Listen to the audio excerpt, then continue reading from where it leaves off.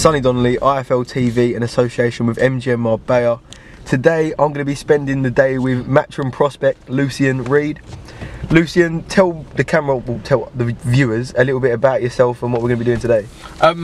Basically, I signed with Matchroom 6 months ago roughly. I've had 2 fights for them, 2 wins, 1 knockout. Today we're going to be doing track, which is hard. As you know, Peter the Punisher is going to be killing me. Dino and Tony Conquest, they're both doing it. They've both got big fights coming up, but we've got track and then we're going to go to the gym afterwards and then smash the gym. So you just turned 22 like a few days ago. Yesterday. Reasonably quite young for a professional boxer. Yep. What made you turn over so young? I was on the England setup. I was boxing for England quite regularly, and I went for trials to get on to Great Britain to box internationally for like the Olympics to try qualify.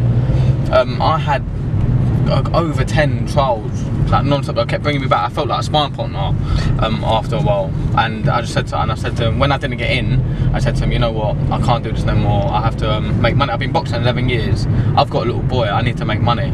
So I thought to myself, you know what, I need to turn over the love of the sport. I just thought I wanted to turn pro. I've always wanted to turn pro as well. Apart from England and obviously the Great Britain, who did you box for as a club-wise? I boxed for Repton for 5 years, and then for 6 years I boxed for West Ham ABC. What did you achieve doing there? Repton, I got to a few finals, lost by like 1 point on 2 of them. And then for West Ham I won the senior ABA title in 2013.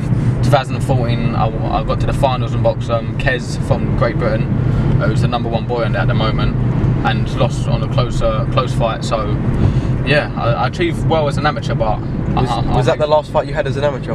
Last fight I had was an amateur was against Germany for England. Okay.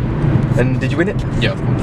Oh, so usually no, because I'm saying that because a lot of people lose like a amateur fight and they think, oh, I might go pro now. Yeah, I don't know, I couldn't lose and then turn pro, if I'm honest. Why not?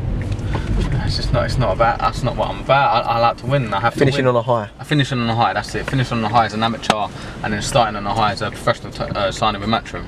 And obviously for people that don't know him as Peter the Punisher, your trainer is Peter Sims. Yep. And you train down Haynell. How many days a week do you train? 5 days. 5 days with Pete, and then we do a extra day of running or strength conditioning by ourselves on a weekend. So 6 days training, but 5 days with Pete. And have you got a date yet for when you're next going to be out? Have you got a target yet? I haven't got a date. Hopefully, I'm on my way to see Pete now, and hopefully he's got a date for me. But I don't know. It's looking around December, so I've been in training since my last fight, which was September the 12th. So I haven't stopped training. I've got 6 rounder coming up, so I'll be fit. I'll be really fit. Alright then, mate. Well, we're just coming up to the track now, so I'm going to film you doing a bit of track work, and then I'll get you again when we're on our way to the gym. Alright? Yeah, cool. Top man.